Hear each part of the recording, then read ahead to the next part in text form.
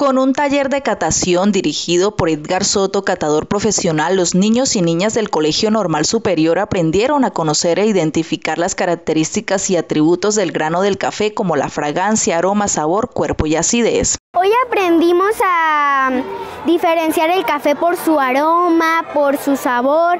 Hay unos que son ácidos, otros que son dulces, otros que son un poquito más agrios. Esta actividad me pareció muy chévere porque nos enseña a nosotros los niños cuál es la importancia del café. Por ejemplo, hay algunos que son amargos, agrios, dulces, combinados y más sabores. Hoy compartimos, nos divertimos y nos enseñaron sobre el café. Mi papá tiene una finca del café que yo antes, cuando era más pequeño, no conocía, pero al pasar de los años voy empezando a conocer más el café.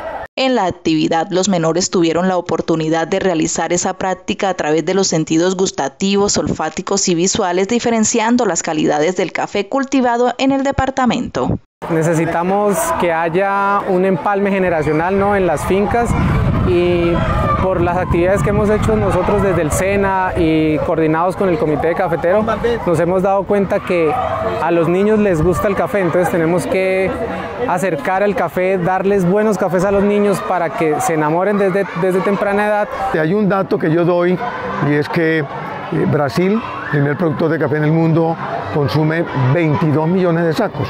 Y eso fue una campaña de hace algunos años donde comenzaron a involucrar a los niños.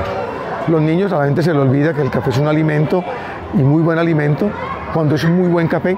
Por lo tanto, todo esto que hacemos en Cata, la escuela rural, Cata, la escuela urbana, de alguna manera es mostrando la importancia que como alimento es el café. Estamos en la Semana del Café. Un aroma a café, un sabor a café y especialmente a tierra nos ha caracterizado en esta semana.